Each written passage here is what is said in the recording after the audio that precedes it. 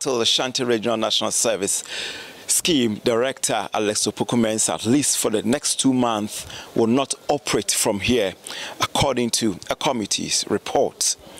He was cited for wrongdoing after a clash between him and a nurse at the Manhyia government hospital. A very bizarre moment.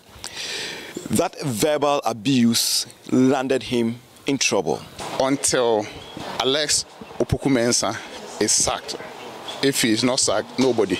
And the addition is that if by Tuesday or by the close of day Monday, if he is not sacked, the whole Ashanti region is joining.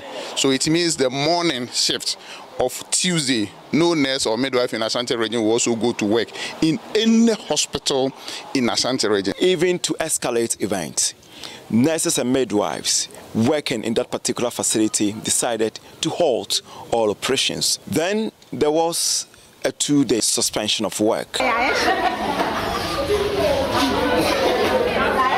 Now, the Ghana Registered Nurses and Midwives Association, I'm talking about the regional body, was very resolute that until the man is sacked, they were not ready to go back to work. The government, the Public Service Commission and the National Service Scheme to choose between us and Opoku Mensah, who decided to walk to a hospital to insult a nurse and a whole profession. So you should sack him. That's why we are starting gradual.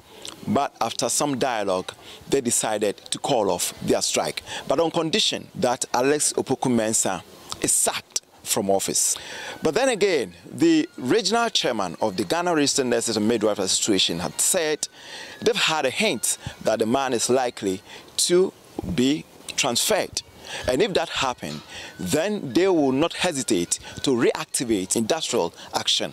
So the person admits he's in the tape, he's the one who uttered those words. And so sack him immediately. What are you waiting for? To suspend and investigate this for 1 whole month, so that the Ghanaian normal case, the press will leave us and the matter will die, and the case died. And then maybe they transfer him to Sunyani, as we heard, and bring the Sunyani one to Ashanti, and then he's working because he is powerful in government. So with this particular development, will they still maintain their earlier position of reactivating their industrial action, or dialogue will at least suffice and maybe subdue anger?